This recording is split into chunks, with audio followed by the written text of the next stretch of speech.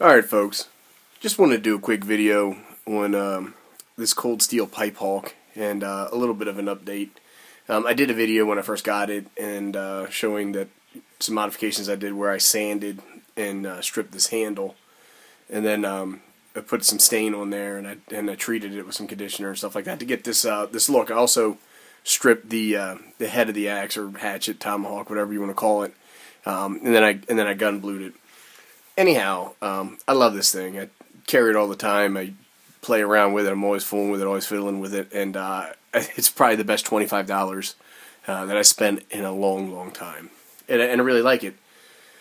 So one of the things I wanted to do is I wanted to pick up a second handle for it, just in the event or case that something bad was going to happen to this one, like if I dropped it or broke it or split it or something like that.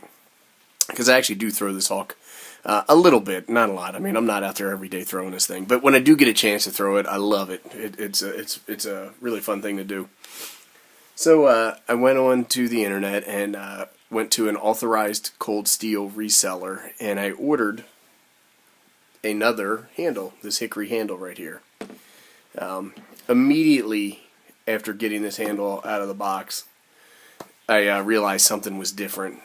Part numbers are the same. It is a legitimate cold steel replacement, but you can listen to this.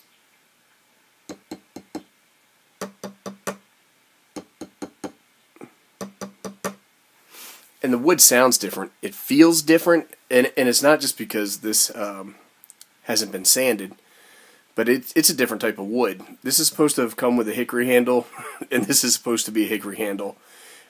This is denser, heavier wood than what has come on this particular configuration.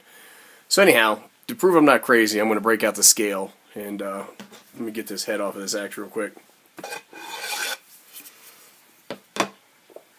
And then we'll take a look at it. So, let me turn this baby on. It's going to be kind of hard to read. But anyhow, let's put this one on here.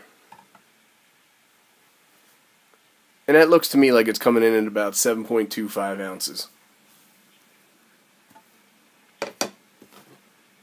Put this one on, and that looks like it's coming in at about 11.2.